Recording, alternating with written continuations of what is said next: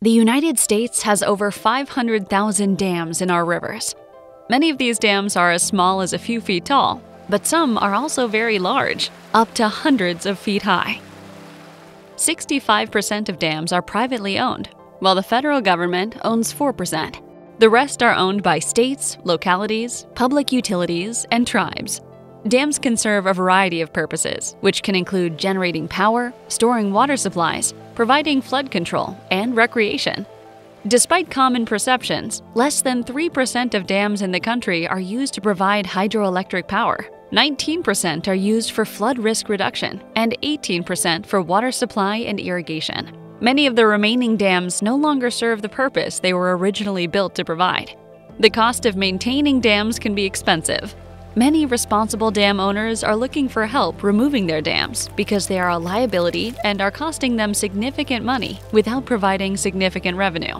Older dams can and do fail, often with disastrous results, including loss of life. In the U.S., around 20 dams fail on average each year. Beyond failures, dams damage river ecosystems and habitats. Fish activity and movement are especially impacted. Fish that depend on flowing water and clean riverbeds for their habitat have populations dwindle in areas where there are dams.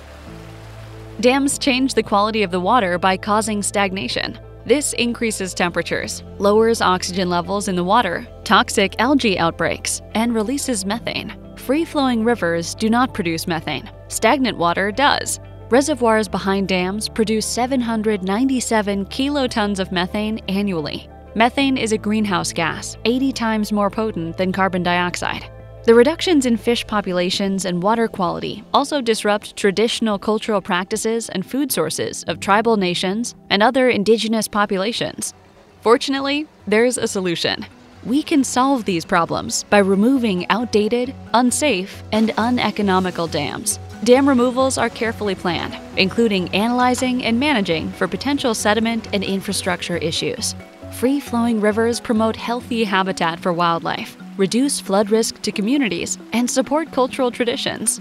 Up to 60% of all dams in our country are unnecessary, harmful, or even dangerous. We know that removing a dam is the single most impactful way to restore river health, and we're committing to removing 30,000 harmful dams by 2050.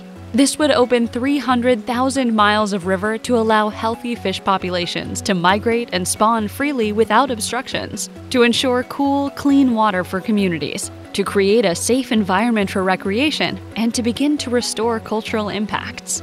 For decades, American Rivers has led a national movement to restore rivers by removing dams that are doing more harm than good. To learn more and to find out how you can be part of the solution, visit AmericanRivers.org today.